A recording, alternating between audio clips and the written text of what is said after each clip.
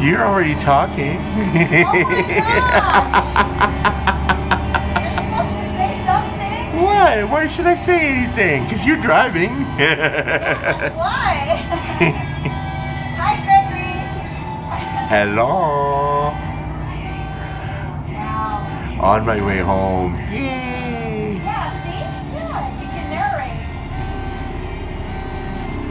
All right. That's awesome. Thanks. I told you I would record a little. Wow. Yeah, this is a big city with the big lights, big shows, and we got an empty bus. So many people, I don't know what to do with it. Yeah. Oh my gosh. It's been a nice night though. Oh yeah. Yeah. And you started driving at exactly the right time because all the bus drivers talking about how good they're doing right now. Oh, that's good. Michelle's doing us good. Well, I'm sure you're doing a lot better than you were on the curb. That's true. I'm happy about that. My feet are happy too. I imagine. Yeah. Now you just got to work on building up those muscles. Slowly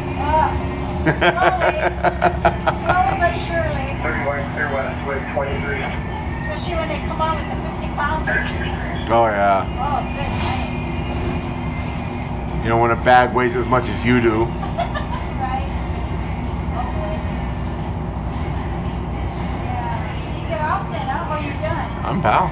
All pal. What time is it home? About an hour and 40 minutes. Yeah, here we got Tess driving on the way to the airport in the lovely city of Las Vegas. Cool.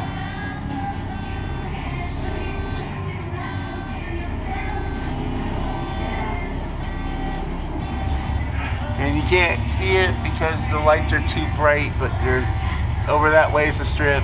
Oh, at the shoe horse, there's a good view of the strip. Oh yeah.